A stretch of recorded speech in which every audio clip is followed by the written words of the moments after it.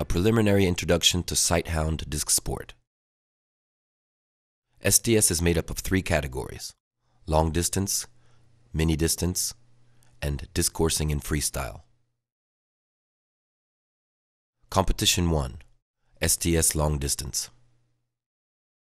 In SDS long distance, teams attempt to connect on a reception where the dog completes a catch at the furthest possible distance downfield from the location of the throw. The dog cannot cross the start line until the disc leaves the thrower's hand.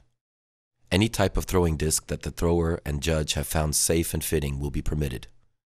Ring-style discs such as the Aerobee are permitted. Competition may be such that it may become difficult to win with a standard fastback dog disc. Each team gets 2 initial throws. Those teams which make at least 1 successful reception over a minimum distance will receive 2 additional throws. The longest throw of all successful receptions wins this competition. Any type of record-breaking reception should also be recorded and recognized. Teams are encouraged to realize the potential of Sighthound speed, range, and eyesight. SDS Mini Distance. SDS Mini Distance is similar to most dog disc mini distance competitions. The main difference is the fact that all catches completed during the allotted time are counted in scoring. In this way, the teams are rewarded for speed, both in pursuit of the disc and during retrieval, not just the catching alone. 3 zones are marked off. The first zone starts at 10 meters from the throw line.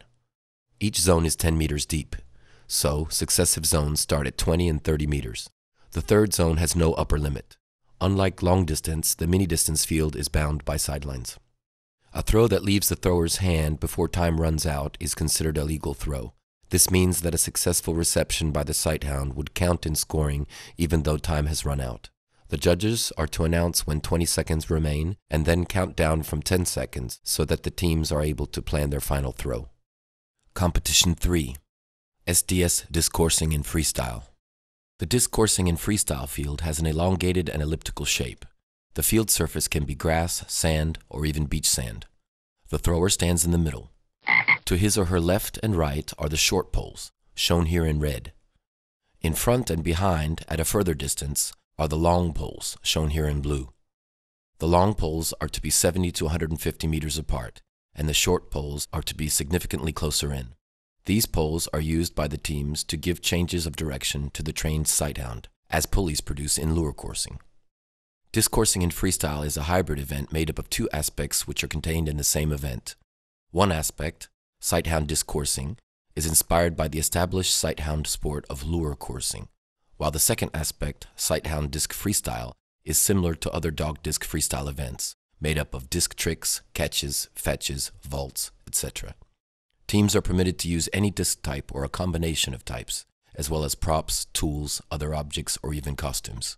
The performance can be set to music, but this is not a rigid requirement if a given team's performance relies on verbal communication over long distances. Optimally, the discoursing and freestyle performance should be a balance of sporting skill, team cooperation, artistic and/or musical interpretation, timing, and especially shows of speed, agility, and coordination. The scoring system is designed to reflect this as much as possible.